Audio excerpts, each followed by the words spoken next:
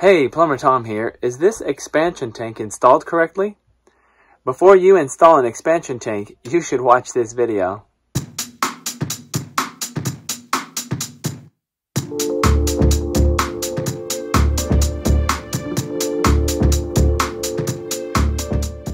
A quick explanation of expansion tanks. An expansion tank has two chambers inside of it, separated by a diaphragm in between.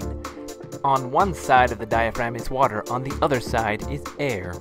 The purpose of an expansion tank is to allow for the thermal expansion of the water. As water heats up and it does expand, inside of the tank the diaphragm will flex, pushing and compressing the air as the water expands.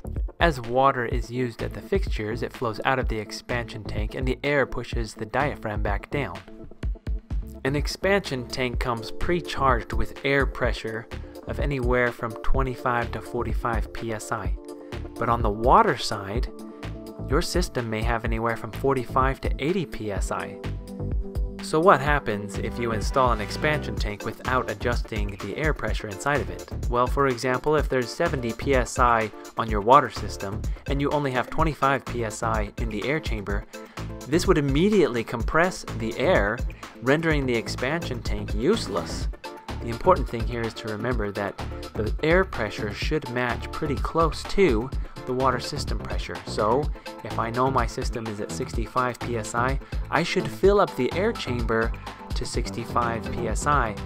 This way, when the water pushes in and begins to expand, it will have somewhere to go as it compresses the air chamber.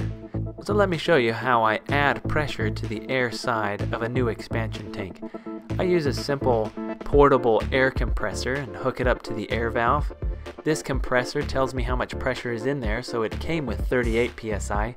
I can adjust the pressure setting to where I want it and hit run.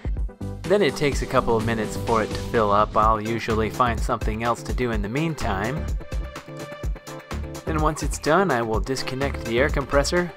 I'll put the air cap back on the air fill valve and prep the expansion tank by putting some pipe dope and some Teflon tape on the threads, and then it's ready to install.